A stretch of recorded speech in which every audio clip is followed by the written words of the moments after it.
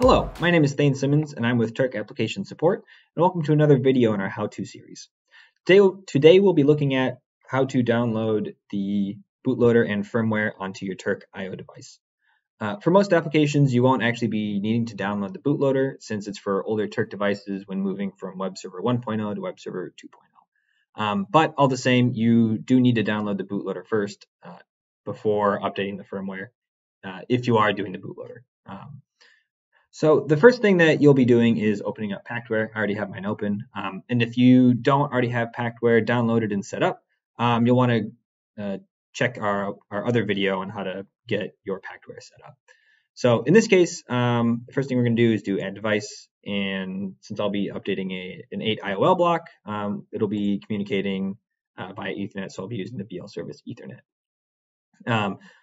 Again, most of our Turck devices are going to use this BL service Ethernet. So that's what we're running with today.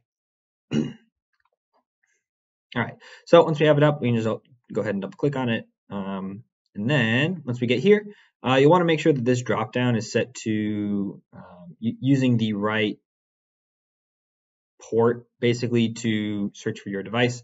In my case, I know that mine is connected via my Ethernet adapter at IP address .250, so that's what mine is.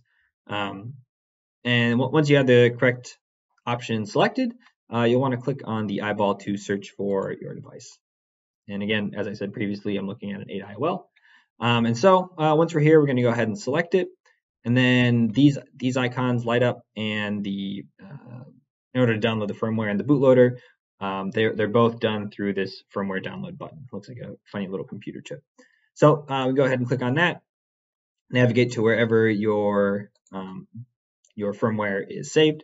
And again, we're starting with the bootloader, so we're going to go ahead and select it and click open. But before we do, you'll want to make sure that all of your connections are secure, but for both communication and power, because in the event of a communication loss or a power cycle during the firmware update, it could turn your Turck device into a brick, which we don't want. So again, double check all of those connections are secure, and then go ahead and click open. So it's going to take a little bit for it to verify that it can and should download to the device that you're connected to, and then you'll see this green bar at the bottom progress until it's done. So in this case, it shouldn't take too long, and if everything goes to plan, it'll say firmware downloaded succeeded rather. So once you have the bootloader set up, we're going to just want to go ahead and refresh the search. And then click on it again. And again, since the firmware is the same as downloading the bootloader, we just go ahead and click on that firmware download. And then we select the version of the firmware that we want to push onto our device. And again, same thing, we click open. Again, it will take a little bit to verify that it can and should in fact write this firmware to the device that it's connected to. In Packware, there are plenty of safeguards in place so that you really shouldn't brick your device by pushing the wrong firmware to it. There are safeguards in place. And for this device, the firmware is a little larger and takes a little longer to download, but it's getting there.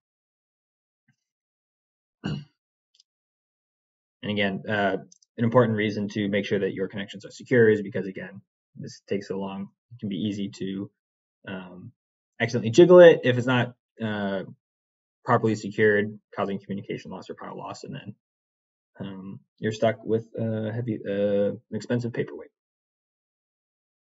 And looks like everything went off with great success. So firmware download succeeded, and here we are.